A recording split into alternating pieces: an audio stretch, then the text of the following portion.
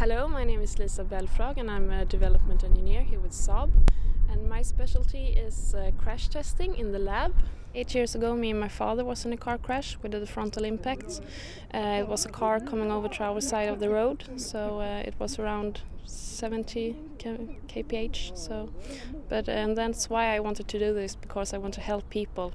We will have two cars on a wire that pulls them together in 60 kph. So when we in the impact we have 120 kph together, and we have all the dummies and everything, so we get a lot of data out of it and look so the car is behaving correct.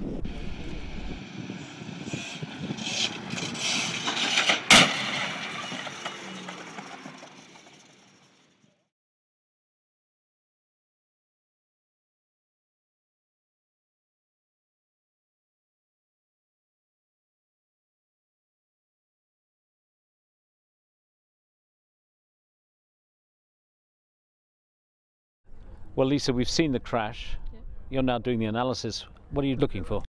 At first I see the speed, how fast the car went, and then I'm looking through my checklist. I have a checklist on a lot of pages, and then I go through the car and see how the dummy impact with the airbags, and I see how the car's deformed, and just take a quick look over so everything is okay.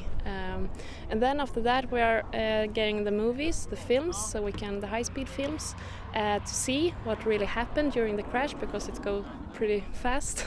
And then we look at the dummy injury values that we get out of the data, and then that I will do later today and tomorrow and analyze them. Just looking at it, the car seems to have come out of the impact extraordinarily well. You can open and close the doors, so presumably the passengers and the driver would have been pretty all right in a crash like this, despite the speed. Yeah, it will, and that's what we see. We see the safety cage, that is where the dummy is, the compartment, and everything there should be not deformed, and that's what we see when we can open. The first test is that we can open the doors.